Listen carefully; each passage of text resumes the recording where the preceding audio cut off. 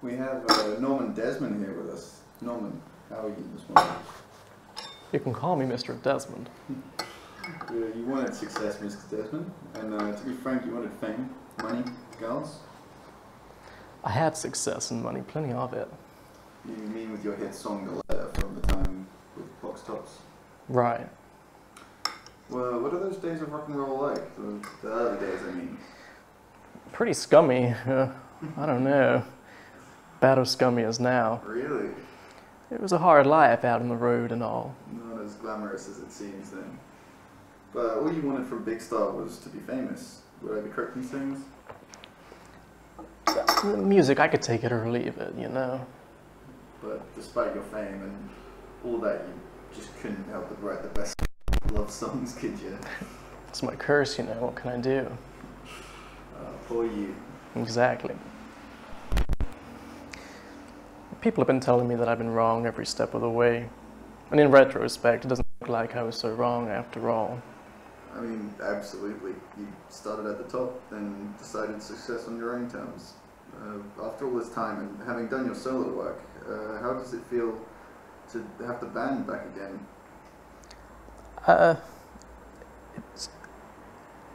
I don't know. I don't have anything to say. Really? Nothing? Well, in the time since releasing records with Big Star, you've managed to gather yourself quite the, cult following, shall we call it. Will you be continuing the show with Big Star, or, audiences seem to be loving it?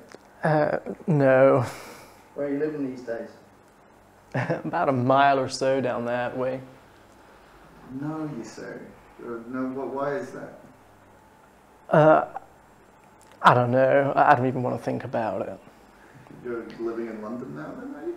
Oh, no. Just gotta keep them guessing, you know. Right. Is there any chance of one more Big Star show? Can't think of one. Just a lot of fun out there today, then. Right. I was glancing through a rock and roll publication called Egg the other day. The new album is being labeled Album of the Year. You're receiving an awful lot of critical acclaim. The album's really good. Yeah, it's nice. I just hope it sells. We've had critical acclaim before. We've done it. What's next on the agenda for today? You guys hit some bars, celebrate the end of the tour. When you're not a drinker, a bar gets old in about 15 minutes. Perhaps that's more true of places that don't have music.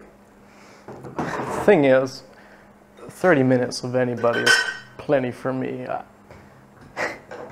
I don't care if it's Beethoven playing with Bach. After 30 minutes, I'm going to get bored and split. I'm sure you've got plenty more interviews to get through, Norman, so I won't keep you much longer. No, this is it. I don't get often doing interviews generally. A lot of interviewers have their heads up their asses. Present company not included, of course, but a lot of them do. Plus, if I granted all of them, I'd be doing this all day long. Yeah. Well, Norman, thank you very much.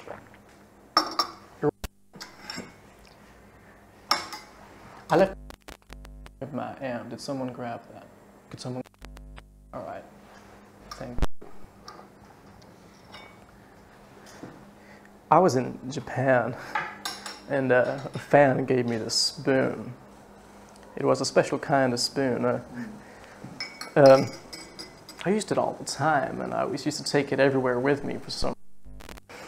But the spoon had an engraving on it, and I didn't have any Japanese friends to tell me what it was. But what's funny, a few years later I went back to Japan, and they confiscated it at the airport for what it said.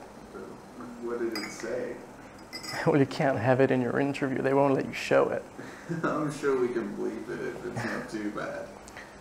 Well, I get to the airport and they're checking everything. And this young attendant looks at the spoon and turns white. They confiscated it. I asked them what it meant, but all the girls went red and all the boys went white. You want to know what it was? On camera? I only found out from this old lady. She was the only one who seemed to find it funny. Oh yeah? Well, go on. What did it say? It said,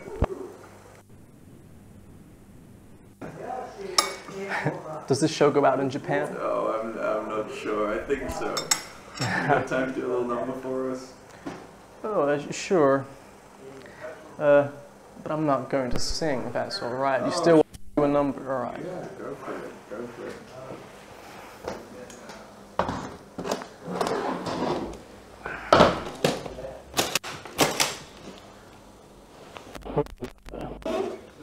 Do an old one.